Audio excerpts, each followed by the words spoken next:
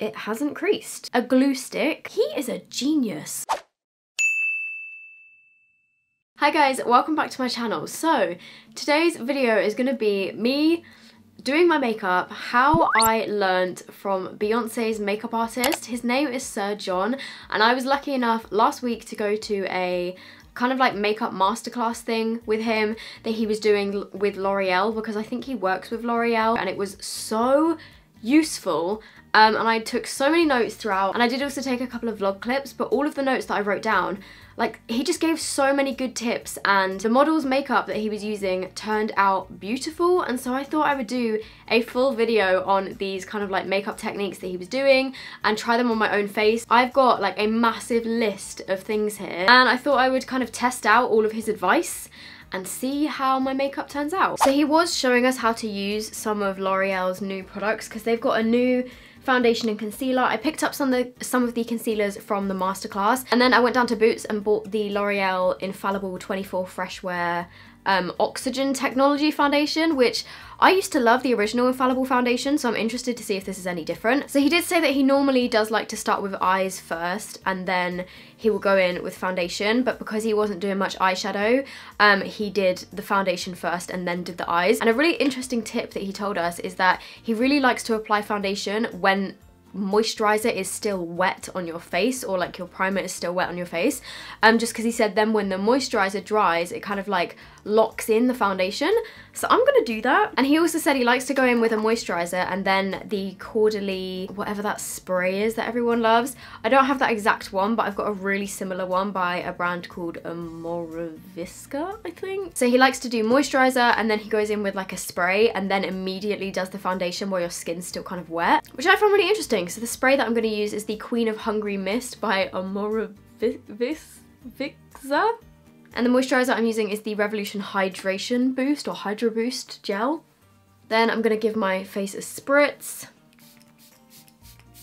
This is really weird feeling. And then he used a beauty blender to blend it in, but he also went in with a brush and he just kind of stamped it on like this. Another thing that he said is that he likes to leave the eyelids bare, because he likes a bit of texture to show through from the eyelids, and if you completely blank them out with concealer, then it kind of gets rid of some of the dimension of the eyeshadow. But then somebody did ask, what if you have particularly oily eyelids, which I do have like oily skin and my eyelids do get oily, and he said that the NARS eyeshadow primer is really, really good because it doesn't like completely cover your skin, but it just like gives your eyeshadow something to stick to. So I'm gonna use that in a minute. And he was really saying that he likes skin to look like skin, and that he was saying that he used to work for Charlotte Tilbury, and that if you could see the foundation on a model's skin, then he would have been fired. And something else which he said, which was a tip for people that have deep set smile lines, is to remove the excess foundation and product that gets in your smile lines. And I've just got to say, I've been trying this since the masterclass last week. Every day when I've been doing my makeup, I've been kind of just applying my foundation as normal and then taking the clean side of the beauty blender and kind of just dabbing over my smile lines to get rid of any excess product.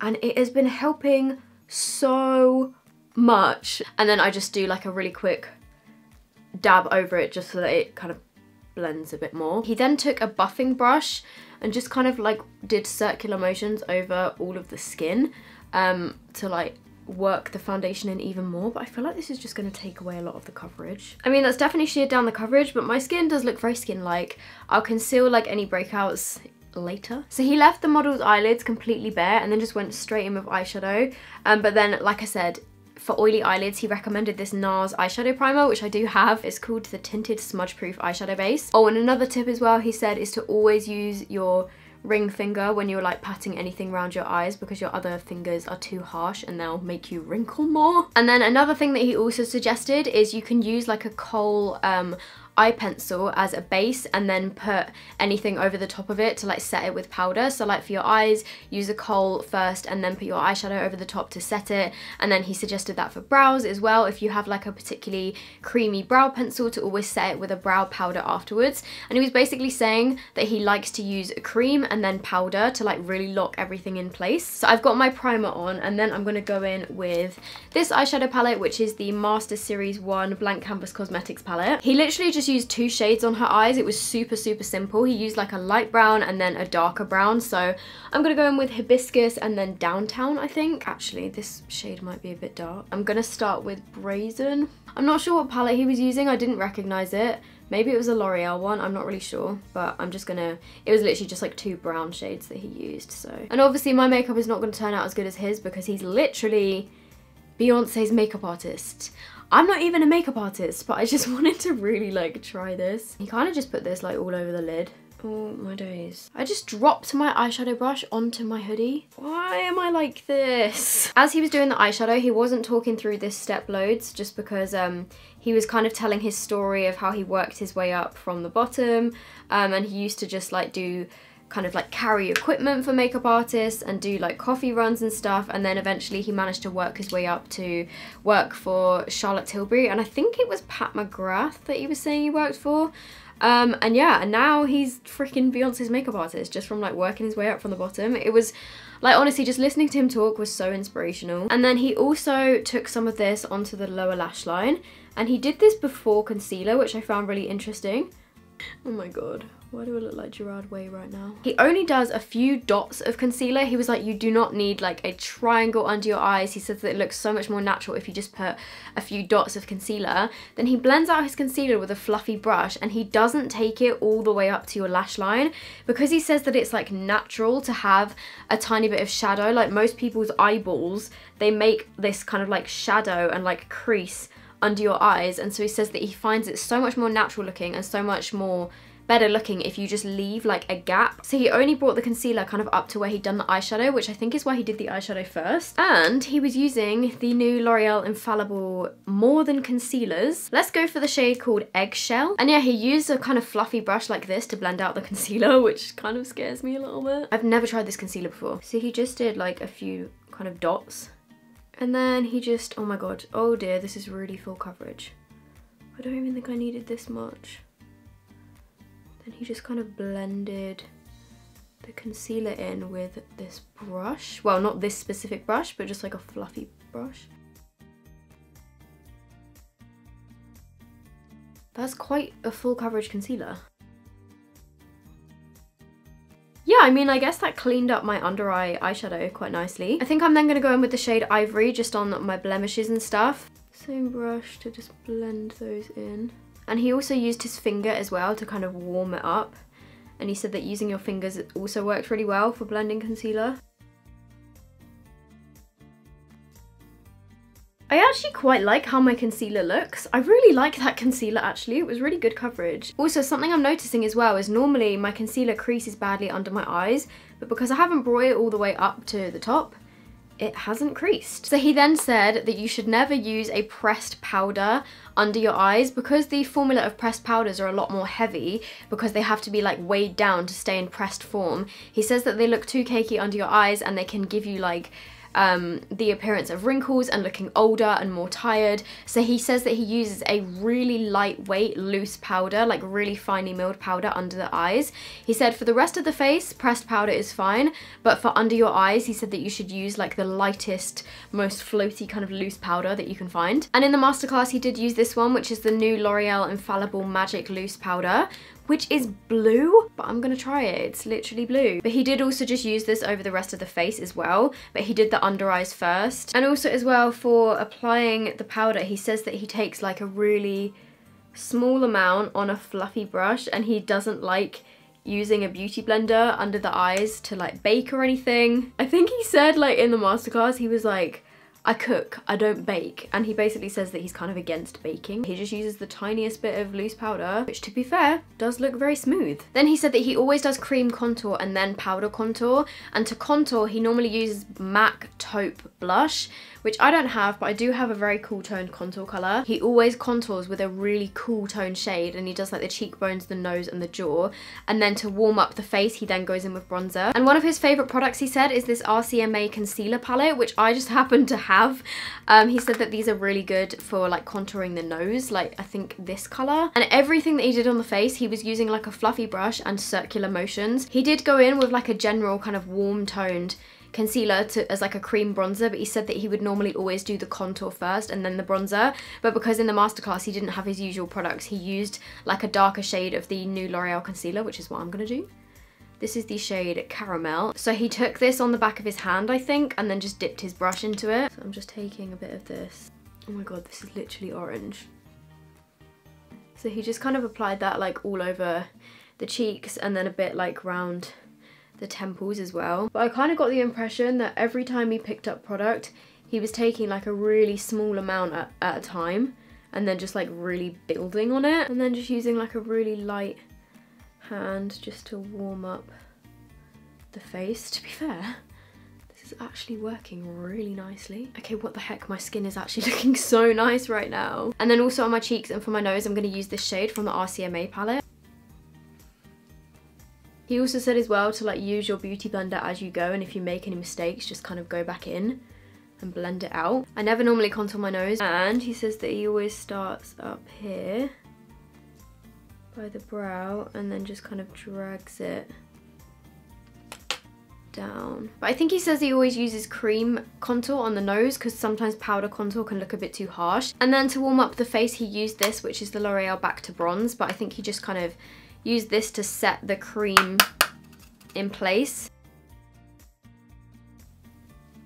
Then I'm just using a tiny bit more of that loose powder, like literally the smallest amount, and I'm just gonna go over my forehead a little bit, chin, and just areas where I didn't set my face before. Then for the eyebrows, something so interesting, which he said is that he uses, or he used to use, like Pritt Stick, a glue stick on people's brows, and he says that he's now moved on to using wig glue, but he said if you don't have wig glue, then he's always using Pritt Stick as brow gel because it dries down clear and apparently it comes off easily with water. And he says if you ever see Beyonce's looks on the red carpet and just anyone's makeup that he does in general, he always uses glue to stick down their brows as a brow gel. Like, how crazy is that? Get like a spoolie, get some glue, like glue stick, put it in your brows, brush them all upwards, and then once it's fully dried, you can draw on top of it and it acts as like a waterproof base. So he said if you have no eyebrows, put some Pritt Stick on first. I know that a lot of drag queens use glue to like do their brows, but I just thought that was so interesting. So I'm gonna do the same, but first I'm gonna do my color of my brows and then I'll use the glue to set it in place. Use the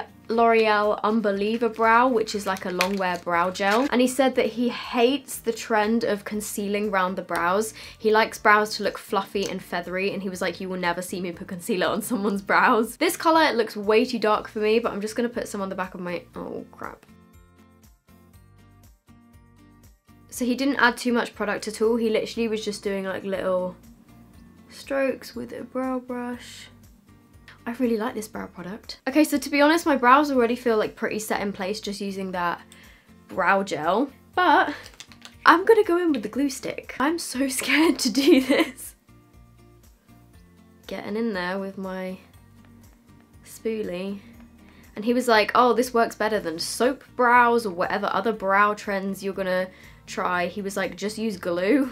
So I guess that's what we're doing. Oh my god. Am I really about to put glue in my eyebrows? Yes. Yes, I am. If it's good enough for Beyonce, it's good enough for me. Oh my god, this is so weird. Okay, these eyebrows are not going anywhere. They actually feel stuck to my face, which I guess is the point. And like, to be fair, you can't see it. It has dried clear. Then on the eyes, he says that he loves using these Stila glitters. So I'm gonna use the one in Smokey Storm, which I believe is the one that he used on the day. Mine has kind of gone a bit crusty and dried out and gross looking. But he put this on the lid and then like blended it out with a fluffy brush, and it's just the most beautiful glitter. And then he took a brush and just kind of blended that like all over the lid. I forgot how much I love these. And then for mascara, one tip that he suggested is using, like, if you're prone to getting mascara on your lids, to put your finger in front of it and then do your mascara onto your finger, and then you can just wash your finger. But what I am gonna do is just put it on as normal because I need to hold my mirror at the same time. But this is the mascara he used. It was the L'Oreal Unlimited mascara, but he said that one of his favorites is the Lash Paradise, which I also freaking love. So those are the eyes done. I think they honestly look beautiful. Like, they're so simple, but they look so pretty. And then for highlighter, he went in with a liquid highlighter, which is something I never do just because I always normally have to set my face with so much powder, and I just never get on with them. But he took some of this, which is the Glow Mon Amour drops, which are also by L'Oreal. I think he was just using a lot of their makeup because it was a L'Oreal masterclass, but he said that he loves these drops and they kind of set down, like they dry down on your skin. And he said that you should only bring your highlighter up to where like the corner of your eye is. I always stop any shimmery blush, any shimmery highlight, anything emollient here underneath the eyes. If you bring shimmer any farther across the front of the apples of the cheeks, underneath the eyes, it becomes unkept and looks greasy, makes you look like you've had your foundation on for 30 hours. You look like a porn star. So he took some of this like on the back of his hand and then just blended it in with his fingers.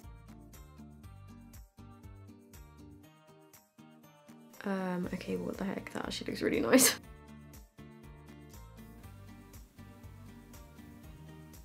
My hand is disgusting. Another tip that he said that he does is whenever he goes on holiday and he's sunbathing, he will put SPF 15 or like a lighter SPF all over his face, but then under his eyes and areas that he wants to be highlighted, he uses factor 80, and so that when his face kind of like naturally tans, like his whole face is protected by like a thin veil of SPF, but then his under eyes are like really bright because they've been super protected. And then finally for the lips and also for blush, he used a kind of like red reddy orange colour. I'm going to use this one, which is the NYX Liquid Suede in Foiled Again. He used this as a liquid lip and then he also used it as blush. I don't know if that's going to work well over my highlight, but we'll give it a try. And he also said if you have dry lips but you want your lipstick to stay matte but they still need to be moisturized, he said to use eye cream on your lips because it's not as shiny as a lip balm, but it still moisturizes them at the same time, but it also stays matte, which I thought was genius, because having like a glossy lip balm under your lipstick can kind of change the formula. So I'm gonna try it. I'm gonna take my number 7 eye cream and I'm gonna put it on my lips. I mean, yeah, my lips feel super moisturized now, but as you can see, they're not shiny. He is a genius. It's a bit brighter. Oh my god, no, that's not the right color. Okay, so I just went to try and find a different lip color, but I don't really have that many options that were similar to what he used. I've got these 3, but I'm thinking, I don't know, this one was a bit too corally, so I think I might go for this one, which is by The Body Shop, and I might mix it with a bit of this. That's also a bit too corally. I'm just gonna go over it with a bit of this one. Okay, I'm just gonna put a tiny bit of that on the back of my hand. Oh my god, this is terrifying. And then he used a big kind of fluffy brush again, and then he used a bit of this as blush. Oh my god, is that too much? Probably. So I'm just gonna go back in with this spray. And that is the finished look using all of the tips from Beyonce's makeup artist. I actually think it looks different for me because I would never normally wear this lip, and also I don't know, I think maybe if I had a nude lip I would like this a bit better, and I think maybe the colour I'm wearing isn't complementing my skin tone too much, but I think it actually looks really nice. So this is what everything looks like overall. My eyebrows, like I really like how you can see all the hairs. So that is everything for this video. Like I think it looks really pretty. My skin looks really, really nice. If you guys aren't following Sir John on Instagram, I would highly recommend checking him out because he just did the most incredible makeup. It was so useful. He's amazing. I'm just gonna get a question of the day, but I will leave all the products that I used linked down below. Question of the day comes from Tash Collinson, and she said, who are your best friends made through YouTube? Oh, I've definitely made like a lot of friends through YouTube. The people that I would probably consider my best friends that I see the most often and I talk to the most through YouTube, like just narrowing it down, I'd probably say Emma from Emma's Rectangle, Jazz from Jazzy Bum, and Sophie Louise. Those are probably my 3 best friends that I've made through YouTube. Okay, so I'm gonna go now. If you guys did enjoy this video, please give it a big thumbs up. I would love to know any of your thoughts or maybe even your tips and tricks down below, and I will see you in my next video. Bye!